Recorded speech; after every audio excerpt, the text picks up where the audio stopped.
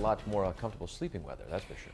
Yeah, you know, raking up to a lot of 50s out there, Patrick, including at Echo Lake in Pasco, where the skies have been mostly clear through the night. The temperature right now at a comfortable 57 degrees. We have a dry and cooler start to all across the area. 55 Smithfield, 59 this morning in Westerly, and the temperatures in Newport are running right around 60 degrees. 57 New Bedford. And as we take a look at our live Pinpoint Doppler 12 radar, conditions dry, no showers or storms. Another day with a low humidity and with high pressure in control. It's our fair weather friend, so that high, as it's sitting off to our west, will help to create this dome of dry air over the New England area. And you can see the mostly clear skies both here in southern New England as well as northern New England. Just a few patchy clouds making their way into northern Vermont.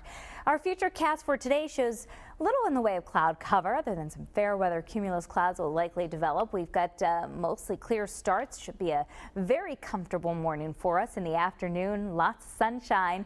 Nice summer day if you can make the most of it after work or school. Should be a nice evening to take a walk or maybe head to the beach for a few hours at 10 o'clock tonight. Skies mostly clear. Now the humidity on the rise a bit through the overnight hours, so a little bit muggy through the night, and there may be a few patches of fog when you wake up on Friday morning. I don't think it'll be widespread or dense. We may see some of that Saturday morning, but we'll watch for a little fog to start the day Friday. By Friday afternoon, partly to mostly sunny skies and then a warm and a muggy finish to the work week.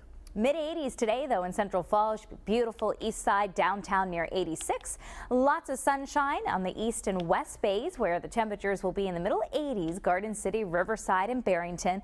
Along the south coast, a little cooler today. We start off with a mostly northerly wind, and we'll turn our winds more to the southwest in the afternoon. So Newport, about 81 for the high. Westerly at 82. We are warm and dry at the beaches, about 81 for the air temperature. The water temperature running close to 70 degrees, and the safe sun time will only be around 10 to 15 minutes with the high UV index. In our northwest corner of the state, the temperatures will be in the middle 80s. Warm and dry conditions there. Nice day. Southwest winds at 5 to 12 miles an hour in southeastern Mass. Another warm one, mid-80s, Fall River, New Bedford, Seekonk at about 85. On the bay today, good visibility. Waves 1 foot or less. The high tide's at 4 in the afternoon. Low tide at about 9 this morning. Take a look at the 7-day Futurecast. So 3 more days of this heat and humidity. We've got temperatures in the middle 80s.